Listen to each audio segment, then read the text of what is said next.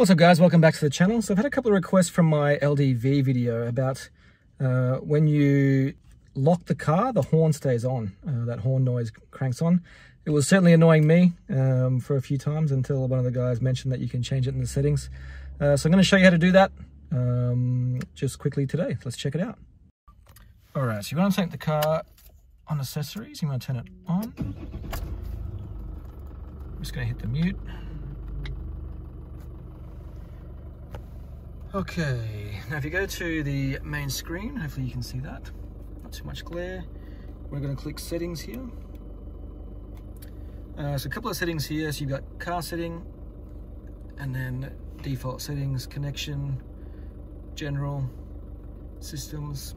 So you can have a play around through there. We're just going to go to car. Now comfort and convenience, you're going to select that one. So a couple of other options here for you as well. Just scroll down all the way to the bottom.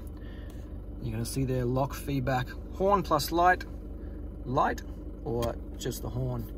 So when you do the horn plus the light, obviously your lights will click off as the horn will punch on as well.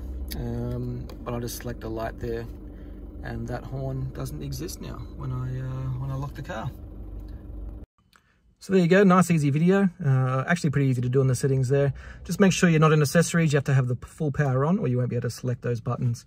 It won't give you that option, but hopefully that helped you out and saved you some time and some nuances. Take care.